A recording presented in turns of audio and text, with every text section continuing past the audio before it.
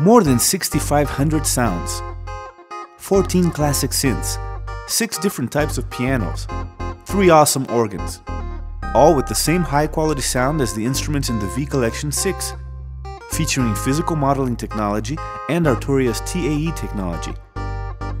The new Analog Lab 3 software is all of this and more. Hi, I'm Quincas. Let me give you a quick tour of this amazing product. When you open Analog Lab 3, you will first need to set it to your screen. Click on Analog Lab, then Resize Window. You can have up to 4K resolution. Now you should link up your audio interface and MIDI controller to the software. Click on Analog Lab, then Audio Preferences. This opens a window where you can select your audio device, your MIDI controllers, and your preferred buffer size and sample rates, among other things. On the bottom part of the screen, there are more MIDI settings and CPU feedback, as well as a panic button in case you get any hung notes. Close the Preferences window and look to the left on the main window. You'll see Arturia's new and vastly improved sound browser. On the top there are 4 main tabs: Synths, Pianos, Organs, and Multi. Multis are made of 2 sounds. We'll get back to them later. If you click on Synths, you'll find another 3 subdivisions. The one labeled Instruments lets you choose which of the classic synthesizer models you want to use. The one labeled Type gives you options like bass, brass, keys, lead, organ, etc. And the one labeled Styles organizes the sounds based on other keywords like bright, aggressive, soundtrack, and FM. You can select a category, let's say lead.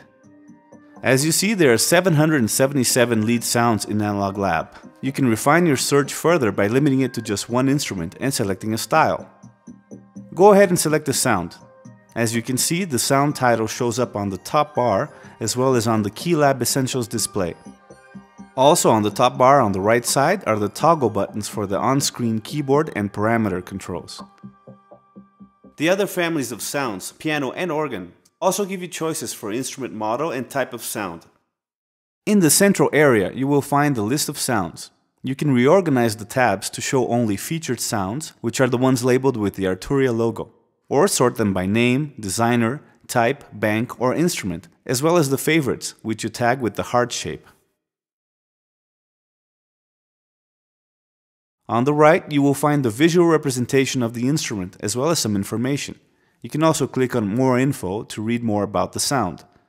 And owning the individual instruments of the V Collection 6 unlocks the feature where clicking on the pencil icon opens the instrument's control panel so you can edit the sound.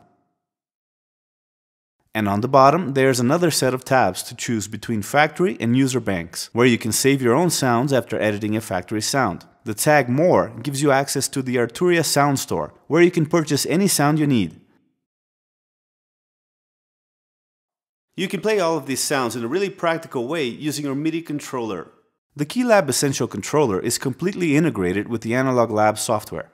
And it's easy to change which parameter is affected by each knob. Just open the menu under the knob you want to edit, and select the parameter you want it to control. Creating a multi is really easy. You start by selecting your first sound. This will be part 1.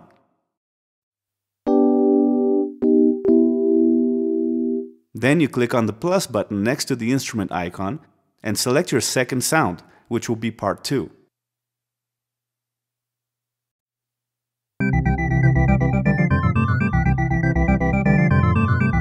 You can then click on Edit and then on MIDI and set the key ranges and MIDI channels for each part, so you can control each part with a different controller or set up layers or splits on a single keyboard.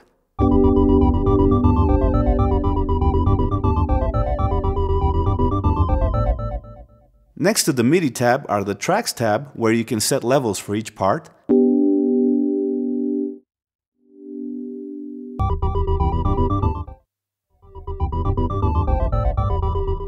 and the Effects tab, where you can select different effects and set their parameters.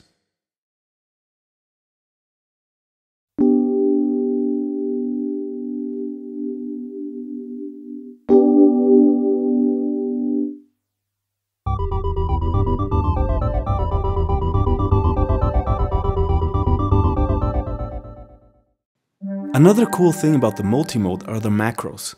You can set up a single knob to perform many functions across both parts. So you can, for example, have a single knob sweep the cutoff on the filters on two synths at the same time. Let's set that up. First, we'll choose the two parts. Let's go with the ARP Fast sound on the Mini and the Thunder Bass sound on the Sim.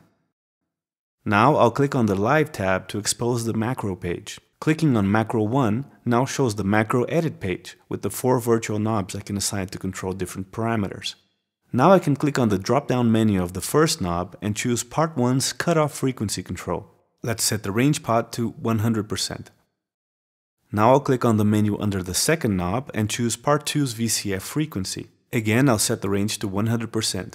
Now I'll play a bit and tweak that first knob. You'll hear both filters open and close together.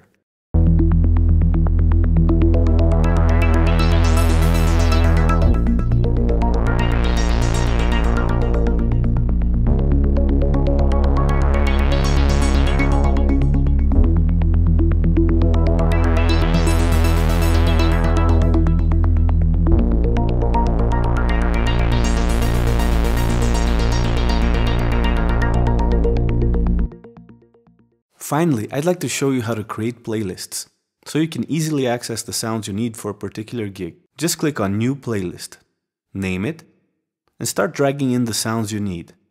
I'll choose an acoustic piano, an electric piano, a clavinet, an organ, a synth bass, a pad, an arpeggiator, and a lead. You can then click on the playlist and put the sounds in order.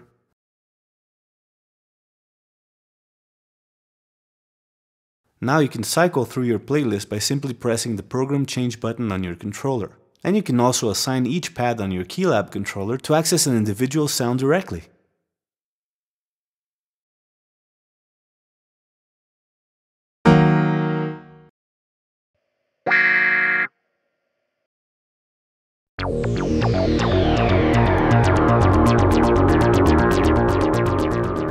That's it, thanks for watching and have fun with your Analog Lab 3.